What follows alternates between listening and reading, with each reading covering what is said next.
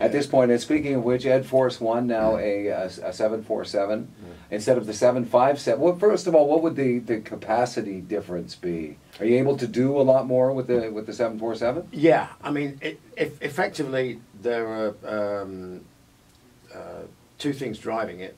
First of all, we don't have a 757 anymore because the airline I worked for about 10 years, 3.5 years ago, went belly up. So the source of immediate airplanes dried up, and we got a pretty good deal out of the airline.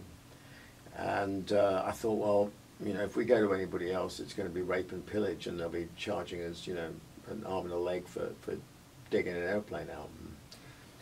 But fast forward to us having this simulator training centre, and we've got the Cardiff Aviation and all the other bits and bobs that we've got going in Cardiff.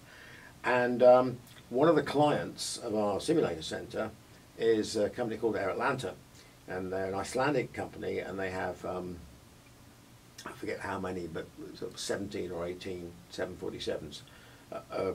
Most of them cargo, and most of them out in the Middle East and Far East, flying for other carriers.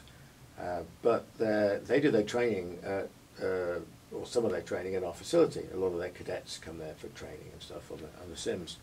And so I was having a coffee with their director of flight operations, and I said, hey, you don't happen to have a spare aeroplane kind of sitting around, do you? And he went, you know, we do.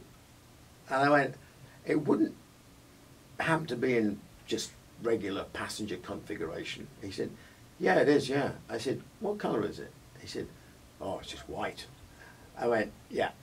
I said, because obviously you don't want to commit yourself to putting a big logo on it, you know, because you don't know who it's going to be flying for, right? He said, because it's your spare. He went, yeah, correct. I said, how'd you fancy putting Eddie all over the side of it and flying for Iron Maiden for 6 months? And he went, oh, wow. I said, that would be so cool. I went, okay, hold that thought. I said, and this is before we'd start doing the album, and I just mentioned it to my manager, Rod. I said, do you want to do one of the round the world things again? And he went, oh, yeah. He said, they work really well. He said, but where do we get the airplane from? I said, 747? He went, oh man, he said, oh, that'd be so cool, so the Queen of the Skies. I said, and we don't have to stop for gas anymore, and we can put so much more stuff in the belly, and we don't have to modify the airplane for 3 weeks before and 3 weeks afterwards with all the extra cost. Yeah, I know it's got 2 extra engines, and yeah, I know it burns more gas, but actually the amount of gas it burns versus the downtime at both ends ends up being about the same. Yeah. But you can carry more flex, more everything, and let's face it, it's a 747.